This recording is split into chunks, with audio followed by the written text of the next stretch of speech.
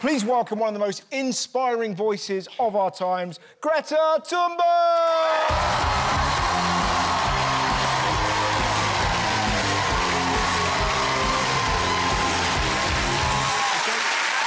Nice to see you. You too. How much fun was that? It was really fun. Yeah. What I loved most about it was because they were kids. Like, most people treat you, obviously, with a real reverence, but because they were, like, 6, quickly, they were like, who's she? Like, was that kind of nice to just be like... It is very nice. Yeah. And the thing that I remember as well, we will get on to serious matters, but was when we found out what was in your wardrobe. Do you remember this? Yes. Do you want to tell everyone what was in your wardrobe? I've got beans. It was just beans and milk. Yeah. So just beans and milk in a wardrobe, and I think one of the kids pointed out that it sounded like a bleak Narnia. But I was curious, is there more stuff in the wardrobe, or is it still scarce? I've got even more beans now. I also save them for my friends. I have a specific friend who, every time they get to my place, I give them beans. Well, do you mind if I ask why? Do they need more fibre in their diet? We're both autistic.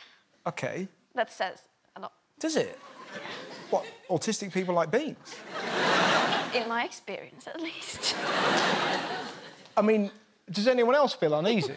Because I've never had this conversation before, and it feels like, you know, we're very much walking on ice. Well, my brain wants to know, so why do autistic people like beans? Are you counting them? I don't know, it's just like... Well, genuinely, if that's the thing. Because if I meet somebody who's autistic now, I want to be able to say with confidence, I go, do you like beans? And if they go, how fucking dare you? I can't go. But if they go, you like beans, huh? And they're like, yeah. Greta Thunberg. Here's the thing. Yeah, I'm listening. I'm all ears. When I was sailing across the Atlantic Ocean... It's a good start to any bean story. I didn't have much to do, so I sat there and ate one bean at a time. And then that became some kind of comfort food. Wow. So when I'm stressed, I eat beans one at a time. This is phenomenal. Why wasn't that in Castaway with Tom Hanks? That's a good question. They should replace that volleyball. Yeah. Now, you're here to talk about the climate book. I've read it. It's fantastic. It's not just you. It's you and basically like 100 other scientists and people you admire, isn't it? Yes, exactly. The whole idea of the book is a kind of... for some reason, have a platform that I can use. So I create a book where I invite people, some of the world's most leading scientists and people who are experiencing the first-hand consequences of the climate emergency, for them to share their expertise and to tell their stories. So I read it, and it's a real barrage of worry, which is what you could have called it. But... But it just, you know, it was like, wow, wow. It was like this kind of onslaught. It almost feels like the book is like this collection of almost... If you want to know lots of little things about climate, this is the place to go to. Is that fair? Kind of, I guess. Because so many times people approach me and ask, like, I want to get more involved in the climate issue and I want to learn more, but I don't know where to start. Yeah. And so I've never had the kind of, like, you read this, you find lots of stuff in there. Yeah. So I wanted to create that myself. And as you say, there's some quite heavy stuff in there, but I believe that we can only actually do something, we can only change if we do understand the situation we are in. So it's not only something to provide us with information, but also a call to action. Yeah, because that's what it felt like. The whole thing is about trying to recognise that we're in the middle of an emergency. Yeah, exactly. Because it feels like we're still in a state of denial. The climate crisis is treated as a side topic. It's not present everywhere as it would be if we were treated as an existential crisis. Yeah. Because the thing that got me, I was sort of reading it and I just felt, maybe it's that I felt old. Could be. Yeah, there you go. I walked onto that. But I sort of read it with this, like, I was curious as to how do you ever feel despair? Because you always seem like you're full of hope. Because I was sort of reading it going, wow, so the richest 1% emit 50% of carbon emissions. God, how do we stop doing them? Okay, so if I become vegan, that feels like a small thing. Do you know what I mean? I was sort of, I felt a bit helpless. Yeah. I mean, this feeling despair is a luxury. It's a privilege.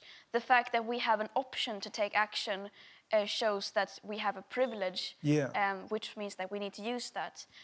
We are not the ones who are experiencing the consequences of the climate emergency. We see it as a faraway topic. Many people around the world, countless of people around the world, are already suffering and are risking losing their lives and livelihoods from it. And so despair is just not an option.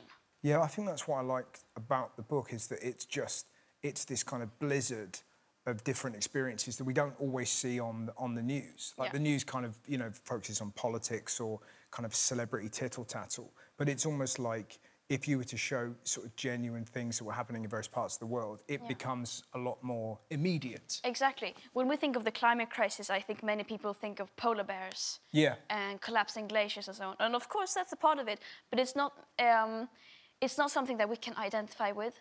The climate crisis and the environmental crisis has many, many different phases. And we need to connect them. We need to connect the dots, and we need to start reading between the lines and see how this is impacting people already today. What would you like the impact of the book to be? I mean, as I said, I think that I hope that people will get a bit more informed about the crisis. And when you are fully aware of the full consequences of the climate emergency and of the urgency, I believe that people will know what to do. And from there, we can start taking action. We need to build and create a kind of critical mass of people. We need to spread awareness to as many as we possibly can. And going from there to put pressure on those in power. And the bit that you wrote about earning hope, I really liked that. Yeah. Hope is a verb. It is something that you need to do. It is something that you need to earn. You can't just sit and lean back and expect you to be given hope by someone else. You can't really wait for someone else to do something. Hope is something that you need to create. So that's what I mean with that. And the irony being that you are creating hope, but for a lot of people, you are hope. So people go, oh, I don't need to do anything because hope's on it. Yeah, and that's counterproductive. Yeah, but yet you are hope, but you're not hope. Yeah. But do you know what I mean? Like, do you ever feel that sense of like people go, it's all right, she's cool, she's got it? Exactly, all the time. And it feels like people constantly approach me and other climate activists. They say like, oh, I feel so hopeful now. I feel like I can relax because the young people, they have understood it. I don't need to do anything now. Right. The kids are all right. I mean, the kids are not all right. Yeah. If you have all your hope resting on the shoulders of close to burnt out teenagers, that's not sustainable. Yeah. How do you feel when you, because what's so interesting about your book, like you say, you see this sort of cross-section of different points of view and people from all over the world. How do you feel when the climate change conversation is dominated by people throwing kind of paint on a painting? Yeah. I feel that's it's kind of misleading because the ones who are really leading this fight are the ones living on the front lines. Yeah. It is mainly indigenous communities, indigenous peoples, and people living in the most affected areas who are in many cases risking their lives and their freedom in order to protest against this. So I mean, of course, people need to take action, but we need to center those on the front lines. Yeah, it's a difficult one, isn't it? Because we can all agree we want to save the planet, but if somebody's sort of standing in front of an ambulance, you're like, don't do that, mate. Don't give people an excuse to not want to do something that we all believe in. Yeah, it's time to decolonize the climate movement and pass over the mic to those who have stories to tell. Yeah, right. Do you wake up with that sense of purpose every day? It's definitely a marathon, and you have to know that from the beginning what you get yourself into, which I didn't. How old were you? I was 15 when I started school striking, and I was just like, I'm gonna do something. I'm gonna go school strike. I didn't really think like, oh, this might lead to a global movement, but it did. And no one would have been able to see that coming. What is that like when your single action explodes into this kind of global movement? What is that like for you? I mean, it's not really possible to describe. I mean, the contrast is so big, so it's like it takes a while to get used to. Because you were like, you only really spoke to your parents, didn't you? Yeah, I had selective mutism. I couldn't speak to people other than my parents, my sister, and one of my teachers. Yeah. And going from that to try to speak to the whole world is different. But just unbelievable in terms of that sort of trajectory. Yeah. Crazy. But also, it was definitely stepping out of my comfort zone. But then I thought, like, well, we're in an existential crisis. People are dying. Like, the least I can do is to step out of my comfort zone and do a few interviews. The other thing I found fascinating is that you're not actually making any money from this book, are you? No, because all the royalties that I would have made will go to charity. Yeah, right.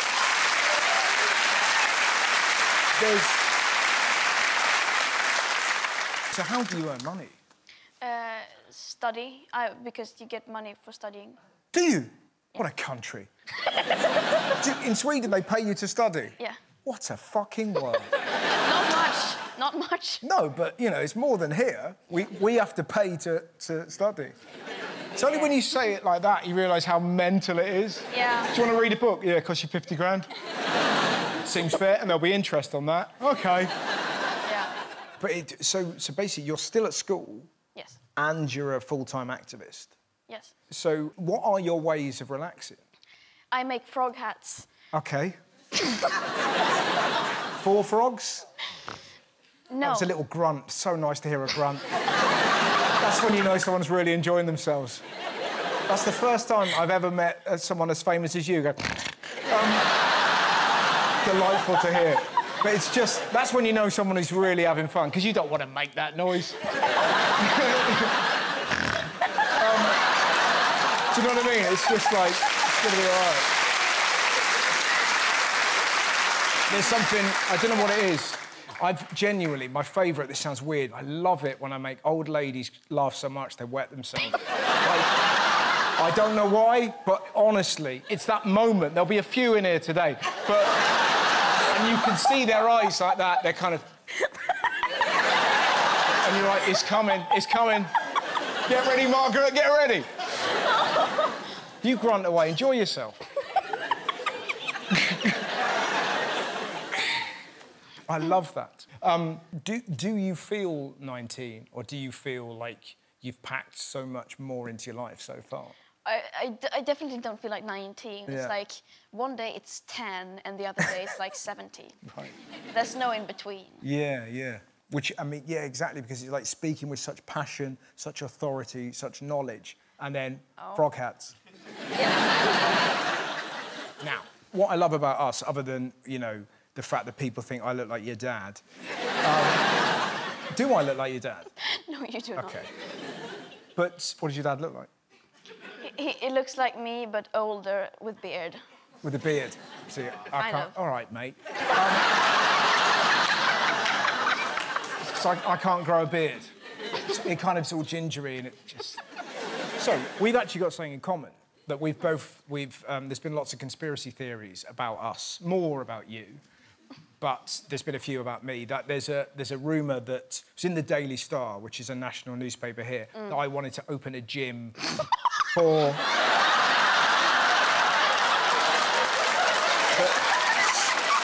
specifically, a gym for pensioners. And there was another that I was a Scientologist, and there was another one that I'd been in a pornographic film. And, you know, and I've never opened a gym. So the thing is, but my favourite conspiracy theory about you is that this is not the first time you've been on this earth. That, in fact, Greta was here in 1898, and she's a time traveller. It does look like you, though. Yeah, I mean... It's got this, the hair's From very... a distance, yeah. Yeah? What would you do if you could travel? I mean, it's a random question. If you could time travel, where would you go?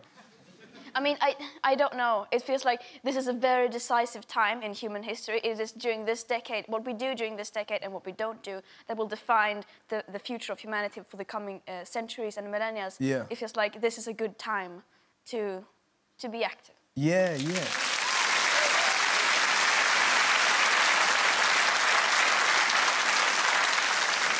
Now, there's a photo of you and me that I put up on my Instagram. And, you know, I would say, like, 90% of people were like, oh, it's really cool, blah, blah, blah. But it was a real window into... There's a lot of venom towards you. How is that, dealing with that level of sort of... It's mostly kind of old men that seem to really have a problem with you. Yeah, it's a bit strange, isn't it? But, like, for me, it's like I can just go in there and just have free meme material. Right. I mean, that's... Limited. Yeah, yeah. So hang on. So if they give you a meme, and by the way, you've just created a meme, because you just did that on telly. So there's now going to be people in strip clubs doing the Greta. So is that what you do? So if someone makes a meme about you, you try and own it? Of course, yeah. I share it with my friends, and then I take credit for it. And they're like, oh, where did you find that? Oh, really? Oh, superb. I mean, it's a bit weird when among the most powerful people in the world, and also just like people generally like heterosexual, cis, white, privileged, middle-aged men who feel so threatened by kind of children, teenagers, just stating facts that they feel like they must send some kind of letter or just kind of vent online. Yeah. It's very weird. Isn't it? There is something really strange about it. I don't understand, but you're so bang on. It's like children with facts would appear to be the most terrifying thing.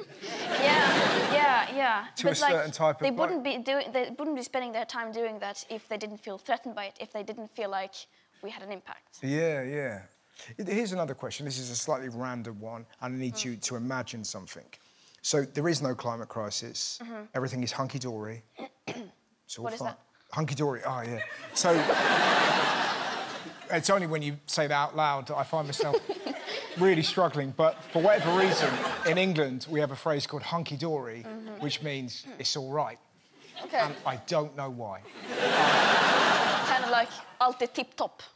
Yes, also, it's like... This is what I love about travelling. I remember my friend, Kumar, we were in Sweden, in Stockholm, and he used the phrase pussyfooting. And, yeah, see, here, fine. But in Sweden, to a waitress, a pussyfooter sounds like someone who's going to do something really peculiar. But it means, actually, to dilly-dally. Just another word that means nothing. Anyway, so the world is tickety-boo, and it's fine. Like, there's no climate... Yeah. What would you do if you didn't have to be an activist? I would make even more frog hats. Right. So there you go. That's what we do. But while I was doing that, I would also enjoy just going to school like everyone else, having maybe a regular job, trying to do something to help people, and not having to spend all my time just to try to fight against the possible destruction of our civilization as we know it. It would be nice to have some kind of... Yeah. Exactly. Yeah. I mean, how do you watch a box set when that's in the back of your head? I read a lovely story about you, that there's always a song playing in your head when you meet people. Is that right? All the time, just... And is that two things? Is that a coping mechanism? And two, what's the song currently playing? I do think it's a coping mechanism because that makes me be able to... If you're like in a press crush, that's what we call it in FFF, when you're just surrounded by press and you can't move. Yeah. Or something like that. To have something to go through, it makes you cope with it. Today I have a Swedish song by a Swedish artist I don't expect you to know. It's by Säker, it's called Får jag. Får jag? How does it go? I don't. That's offensive. I went, is it? I was trying to... What does... So, voorjard. Får jag. Voorjard. Like, may I, kind of. May I? So what did I say? I have. Voorjard. That's what I heard. I heard voorjard. So is that what's been going on in your head while we've been chatting? Voorjard. Yeah. How does it go? It's Because I'm hearing voorjager, voorjager, voorjager, voorjager. Am I close? Not really, no. Is it more four to the yard, to the yard, to the four? No, it's like, får jag träffa dig ikväll? Jag har ingen anledning till det. It's Swedish, so it sounds like Bulgarian. No, it sounds lovely, and it sounds like sounds very calming. It is. And what's next? This is the last thing you're doing on this sort of latest publicity. Yeah, I have break from school now, autumn break. Half term. Yeah. So then I will go back for Sweden tomorrow. It's like a 35-hour train journey. And then I will go to do some stuff there, and then I start school on Monday again. Hype. Are you looking forward to being back to school? Yes, we're gonna start researching things we're gonna do for reports. Oh, really? I'm so nerdy. See, this is what I love about you. So you have this. So are you as into your studies as you are trying to save the planet? Unfortunately, yes. So what's the big thing you love at the minute? I used to love war poetry. That really got me off. Like as a kid. As in, all right, just ignore those pigs. I remember that was the first time Dulce decorum est pro patria mori. I was like, yes, what's that? I was fascinated by it. What's the lesson for you? Just learning. I like. Learning. And I just like, I can be so excited and just bubbly inside, just knowing that I'm gonna go home and have my routines again. Right. Wow. Holy shit. Yeah. But that's such a window into the effort that you put in. Like, given that you, like, clearly, you know, you're autistic, you kind of want, right, you want your school and your beans. And, but do you know what I mean? Like, just kind of like that. But the very fact that you've got showing the bravery to step out of that for the greater good is magnificent. And again, I think back to when I was 19, I dyed my hair blue and went to Magaluf. Like, because I thought it would impress girls. But it was like, it wasn't like that colour blue, which is what I wanted it to be. It was like sort of dark. It looked, you know, have you ever, you know those good luck trolls you used to have on pencils? It looked like one of them. Brutal. You ever been to Magaluf? Do you want to go to Magaluf? I don't know what that is. So, Magaluf is it's a magical place. It's where a lot of young English people go to get drunk. Fun. Yeah. Although, when I went there, we got on a bus, and I'm telling you stories, I don't need to, but it was that we were greeted by, weirdly, people dressed as giant M&Ms. And it was all that music. And I remember seeing a bus full of old people thinking, I wouldn't mind getting on that. It looked more my style. Now, let's get back to the book. So, the climate book is out now. Is there... What is the most important thing, would you say, for people to take from it? I think the purpose of it is to kind of provide information of the many different sides to the climate crisis and environmental crisis, and to connect these. And I think the most powerful thing is first to have the explanation, to have the many different chapters, so that you can read all of them and then make your own conclusions, read between the lines. But I think that it's so powerful to have it physically there. It's so heavy, it's like a brick. I know, it's like... she's a big one. She is, man, yeah. But what, it's a big book. Yeah. Do you not personify things? It's so much fun. So my friend Steve, everything in his house is personified and has been passed down to his children. So he made some bread the other day, and his 7-year-old kid felt the bread and went, she's a warm one. It's a real window because I'm trying to get rid of this. That's what he said. That's what she said. Jokes because I've been spending so much time with people who say that all the time. So I'm trying to get rid of that. So you're trying to get rid of that's what she said. And now I don't want to personify. You don't want to personify things. Okay. Yeah, but fine. Anyway, where was I? Where were you? I don't know. So the climate book. Yeah. Yeah. To have something physically. That book. That's where it went. Yes, we're back to the book. Yeah, yeah. To have something, because people say all sorts of weird things, and they accuse us of lying and being alarmists, and just to have it black and white, like we have this we have truth on our side, we have morality on our side, we have the science on our side. Just to have it there, like no matter what they say, this won't change. Yes. This is going to be true. Yeah. It's just very powerful to have. Yeah. So is the plan you want to have it in every household, just have it in public places and libraries, so that people can just have it to hand? Yeah, as many places as possible. See, what struck me about reading the book, I was like, how is it that we have all this evidence, we have all this scientific kind of fact, and this has been around for a while, and yet it feels like governments and companies have just been amazing at sort of dealing with it and creating loopholes? We have lost decades to the people in power, distracting, delaying, and outright denying these things that we are seeing that are now unequivocal. And that is time that we won't get back. And therefore, it is extremely crucial that we now use our time wisely. Every one of us who have the opportunity of doing something must make it our mission to spread awareness to as many as possible, to try to deal with that misinformation, etc. So we have a lot to compensate for. What would you say, final question, if somebody came up to you and said, what could I do to help? What would you say? I would say, become an activist, join us on the streets, join the movement, help organize. We need as many as possible. Right now, there are way too few people engaged in this. We are many, we are millions around the world, but we need billions. So in order to change everything, we need everyone. Lovely stuff.